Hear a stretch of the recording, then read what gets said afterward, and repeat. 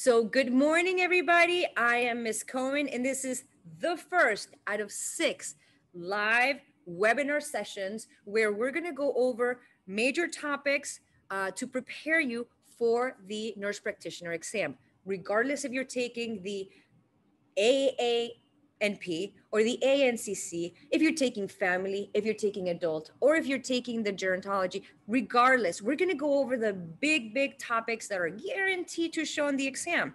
And this is your opportunity to see if you're ready or not. So I'm going to post a question in front of you, and we're going to see how you do at answering the questions. So for my friends who are logged in right now into the class, make sure you have access to the chat where you're going to post your answers. And I don't care if you're wrong. Here, we're just testing the knowledge and see if you're ready or not. In addition to the posting questions on content, I'm also going to give you some tips on test taking skills. Because there will be things that you won't know, but there are ways of coming as close as possible to the answers. So we're also going to talk about that. For today's class, and I do want to show you, and before I begin, let me just throw out there that in addition to the webinars, make sure you take advantage of the CohenReview lectures, which is the least expensive in the market, where it goes over each system review. Make sure you take advantage of the Q&A, which is 100 question bank, again, the least expensive in the market, to see and test your knowledge. And I also have other products that you're welcome to check out. But why don't we go ahead and get started, right? Let me just show you what we're going to talk about today.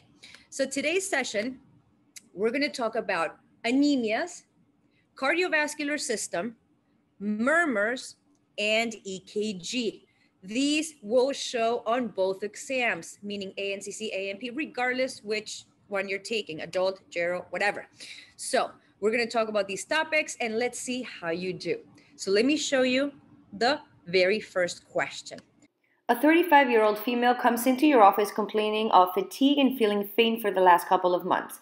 You check her CBC, which shows a white blood cell count of 4.3, hemoglobin of 10.2, hematocrit of 32, and an MCV of 70, and an MCH of 24.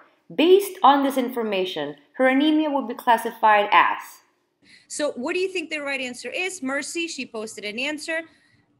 So let me just show you the answer would be, the right answer is microcytic hypochromic, right? And the rationale is in front of you. So remember, microcytic meaning little, macro meaning large, and then hypochromic, that's just the color of the cells. So the right answer would be microcytic hypochromic. On the exam, you have to be prepared to answer this type of questions. Now, let me ask you a couple of questions. Which are the 2 most common microcytic anemias? You have to know that. And the 2 most common macrocytic anemias. You're welcome to give me your answer on the chat, but let me just talk about it. Micro, I want you to think of, thank you. Yes, iron deficiency anemia. Deficiency, I want you to think little, right? Micro, deficiency. Remember, I find funny ways of teaching things. So microcytic meaning little. And then thalassemia, thank you, Anne. Thalassemia is also your microcytic. You have to know now your macro, the large ones. What is the most common macrocytic anemias? Well, it kind of leaves you with the other 2, which are, thank you for posting, your folate and your B12. Now, if you guys, and you're welcome to participate on Instagram as well. If I ask you, out of all these anemias, which one causes peripheral neuropathy or the numbness and tingling of the fingers? Out of all of these anemias, which one will cause the numbness and tingling? Very good, guys. B12. Very good. So in the exam, if they talk about some lady who comes in, you get the sense that it's an anemia question, and they talk about peripheral neuropathy, boom, giveaway, right? And let me teach you something. This is a good test-taking tip.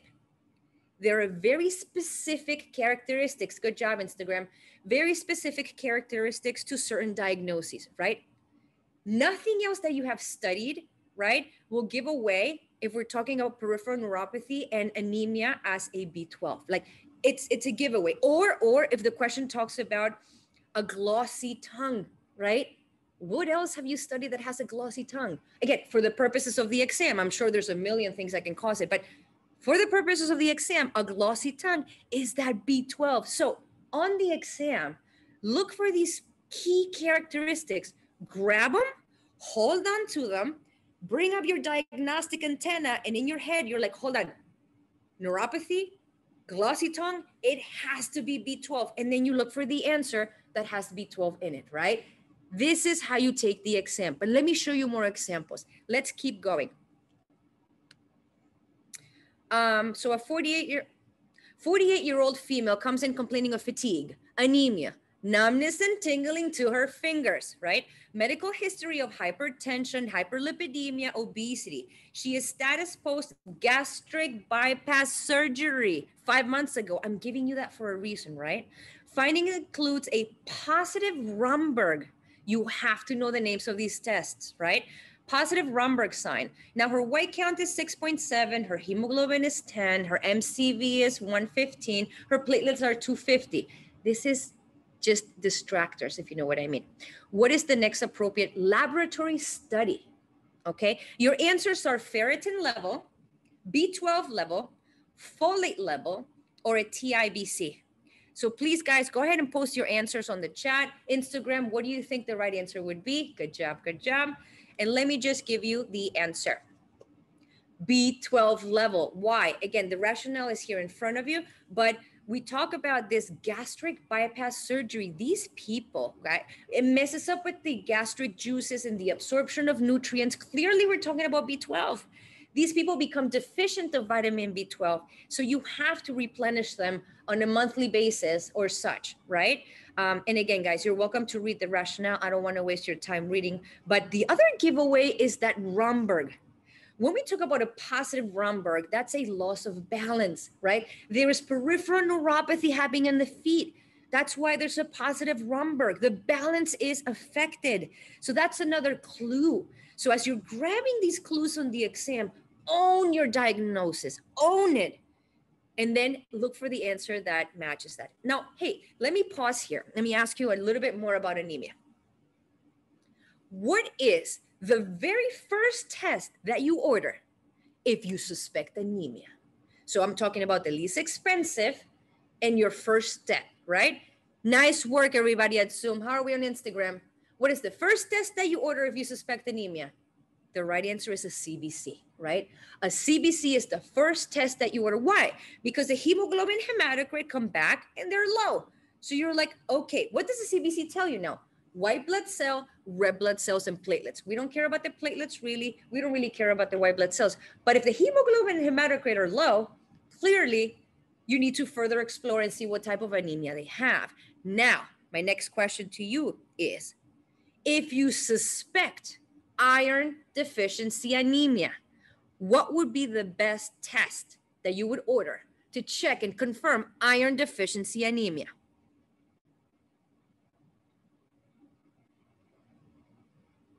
By the way, guys, there will be a PDF posted with these answers so that you can review this later, okay? Ferritin, guys, ferritin. Thank you for giving me answers. And again, I don't care if you're wrong, because that's the purpose of this review, is to assess how ready you are. The right answer is a ferritin level. Now, guys, we're talking nurse practitioner board exam, right? In the real world, a TIBC is not a bad idea. You could go by it, but a ferritin level, which is your stored iron, will be the most accurate for the purposes of the exam, all right? Ferritin level is the correct answer. Nice job, Instagram. Let's continue to move on. Let me see if there's anything else. Okay, out of all these anemias, guys, which one will be, oh, I can't say this word, hereditary,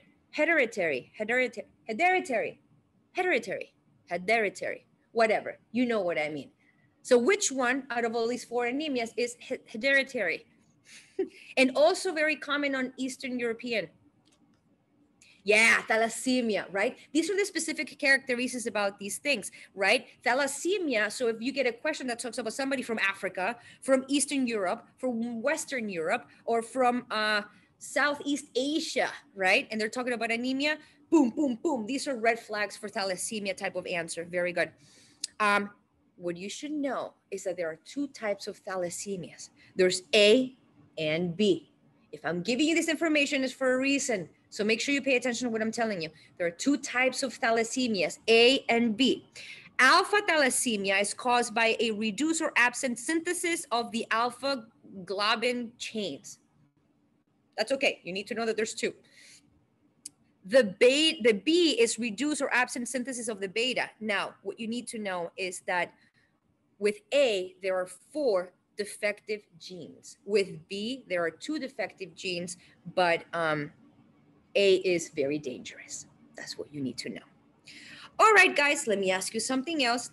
What is the gold standard, all right, for sickle cell anemia? Which lab test is the gold standard, all right, for sickle cell and even thalassemia? What do you guys give me? Give me answers. Give me answers. Gold standard test for sickle cell anemia or thalassemia. Yes, good job. Yes, electrophoresis. Hemoglobin electrophoresis is the right answer. Very, very good, guys. Very, very good.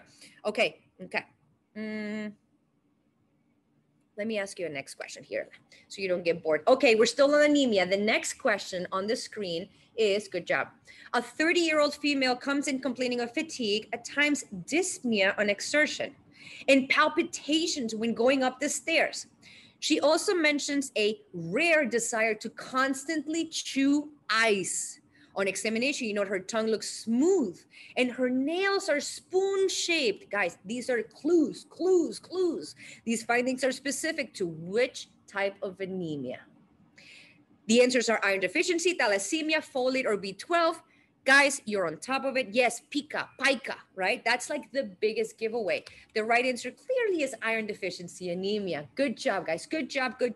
So symptoms of iron deficiency anemia will be that tiredness, lethargy, shortness of breath. These are very non-specific, but the big giveaway is the atrophic glossitis, glossitis, the tongue, pica, and the spoon-shaped nails. Nothing else that you have studied for on the exam will have these characteristics that are specific to iron deficiency anemia. This is how you own that information in your head. Good job, guys. Good job. Let's move on. What are some key patient education tips for patients taking oral iron supplementation? So now we're talking education. So give me some information, guys. I'm not posting answers here because I want to see what you got. But what would be some patient education tips on oral iron supplementation? So some here are saying, make sure you take it with orange juice. Why? Because there's a better absorption of the iron when taken with vitamin C. And if you don't like orange juice, or if you had acid reflux and you can't take your orange juice, what can you tell them instead? C supplementation, right? Just oral C, vitamin C. Fine, on the chewables for all I care. Grapefruit, all right, better absorption. Very, very good. These are great. Let me see. Did I post any answers? So what will supplement the oral iron absorption? Clearly vitamin C, right? How long to wait after having taken the antacids should they take the iron? How long should they wait after having taken the antacid? These are things that you should be aware of and know for the exam. How about which medications does iron interact with? That's also important. Sorry, you see my leg. All right. If the iron levels are not restored while taking supplementation, what is your next assessment? Right? Which medications can worsen the anemia? Good, 4 hours, I see. You have to know these answers. Let's talk about them. Vitamin C will help with the absorption of the iron. How long to wait after taking antacids? At least 4 hours. 4 hours. Which medications does iron interact with? Tetracyclines, levothyroxine, biphosphonates, and you have to wait at least 2 hours between those drugs. Guys, you have to know this stuff. Okay? If iron levels are not restored while taking the supplementation, what would be your next assessment? Check for bleeding, especially old people. They bleed through the GI all the time, right? Hemorrhoids all day, every day. They bleed. Very good. Which medications can actually worsen your anemia? ARBs, ACE inhibitors, CKD, chronic HF, hypertension. These things can actually, not on medications, but actual diagnoses too, can actually worsen your anemia. You have to know this stuff for the exam, guys. Good job. Let me see if I have more stuff I want to ask you about anemia. How are you guys doing on Instagram? Are you enjoying this? All right. This is stuff you have to know. Okay. What is polycythemia? What is polycythemia? You have to know that term. And my best recommendation, here goes another test-taking tip. Look at the prefix and the suffix of these words when you don't know the answer. You're like, wait, sure it's a blood disorder, but what kind? Well, let's break the word apart. And I'm teaching you this because it's very effective. It's very important when you don't know the term, right? Poly. What does poly mean? Many, right? I know you know that. Poly means many. And then the cythemia, we're talking about the red blood cells. So there's many or an increase of red blood cells. And why you should know this? Because it will probably show on the exam, right? So what you need to know is that it could be secondary to certain conditions. Now think to yourself, what can cause increased red blood cell production in the body? So start thinking to yourself, well, how about COPD, right? COPD, because there's some kind of disruption in the oxygenation of blood, right? There's something going on and the body is not getting enough oxygen. So what does the body do? Because remember, the red blood cells carry the oxygen, right? We're talking now very basic. The body will make more red blood cells to be able to carry more oxygen to the body. So these are things that you have to know. How about chronic smokers? For the same reason, their lungs are messed up. So the body starts producing more red blood cells to supply better the body for oxygenation. How about high altitudes, like people who live in Colorado, right? This is how I want you to start thinking. I don't want you to memorize the content. I want it to make sense. But you have to be prepared to answer polycythemia answers on the exam. And now you know why people with these conditions can have this worse, right? All right. All right. We can talk about that, Gabriela, separately. But that's a very good point. All right. Now, when we talk about folate deficiency anemia, which people should automatically come to your head as the type of, or the stereotype of people who would suffer from folate deficiency? Who would this type of people be? Yes, yes. How about over here? Alcohol, guys, alcoholics and folate. This is like match. You have, whenever we talk about alcoholism, you have to know your folate deficiency very, very well. Let me see, what else? Do we have any more anemia questions? Yes, which foods are rich in folate and vitamin B12? You have to know this stuff, right? What if there are vegans? What if they're vegans? You're not going to tell them to go have some steak. It goes against their beliefs, all right? So what would be a vegan option if they're deficient in folate and B12? These are things that you have to know. So here I have a chart for you. So the chart reads that for vitamin B12, foods clearly animal in origin, such as fish, meat, poultry, eggs, dairy products. But if you're vegan, what do you tell them? Well, instead, your yogurt, your fortified plant milk, cheese, eggs, fortified cereals. What if you're vegan? Well, again, foods that are fortified with B12, such as some plant milks, right? Soy products, maybe some breakfasts that are fortified with this, the B12 or whatever supplementation, right? And then the folate would be your dark green leafy vegetables, which all people can eat. All right, turnip, greens, spinach, right? All these things, beans, peanuts. You can read the slide in front of you, but you have to be ready to answer questions like this, to know what type of foods would you recommend for people who are deficient on these things. All right, so that was my anemia. That's the brief anemia that I wanted to talk to you about. Now we're going to move into the cardiovascular. So guys, on my Instagram, thanks for joining. I'm going to close the session right now, but I hope to see you in 2 weeks for the next class. And for my Zoom friends, we're going to continue. So when we talk about cardiovascular, there are some things that you need to know, and we're going to talk about all of them. So cardiovascular system, there's an 88-year-old male who comes in complaining of gradual onset of intense chest pain, described as crushing and heavy. These are key giveaways. The pain is provoked after eating a heavy meal. That is a clue. The pain continues while at rest and it radiates to the left arm. Guys, this cannot be any easier by now, right? On examination, you note that he is diaphoretic, with skin that is cool and clammy. What is your next course of action, right? You guys have the answers in front of you. Give me answers. Talk to me via the chat. What do you think the right answer would be?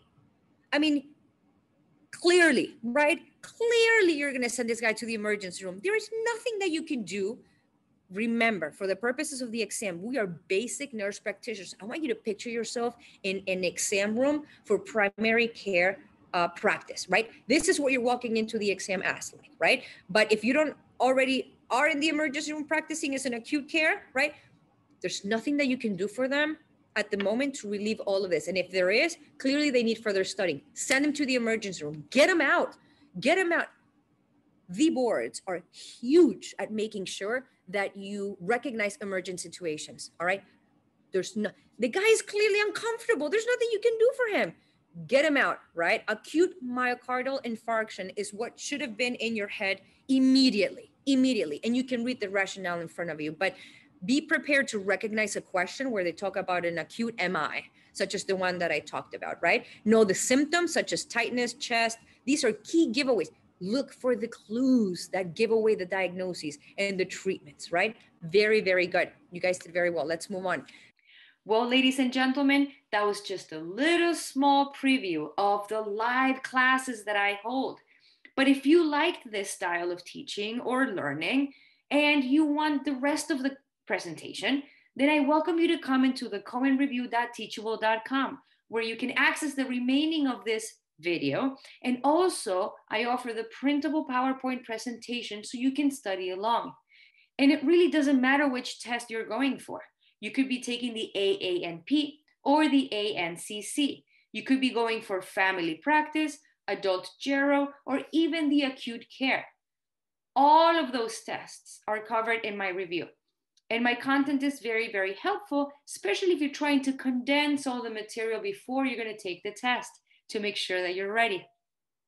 In addition to the live courses, I have probably the most inexpensive entire review course called the Cohen Review, where I go over each system. So again, I welcome you to come and access the content. I have some free videos on my website, which will be very, very, very, very beneficial for your studies. If you have any questions along the way, please shoot me an email at thecohenreview@gmail.com. And if you're not following me on social media, such as Instagram or Facebook, I welcome you to do so. Not because I want to become popular or have more followers. It's just because I'm constantly loading tips and little study materials and things that I may not have in my reviews that are just updated content that you must be prepared for to see on the test. So again, welcome to the Cohen Review. Come see my stuff, and thank you guys for trusting my work in advance. And I wish you the best of luck with your studies. And don't forget to let me know when you pass, because I want to make sure I congratulate you.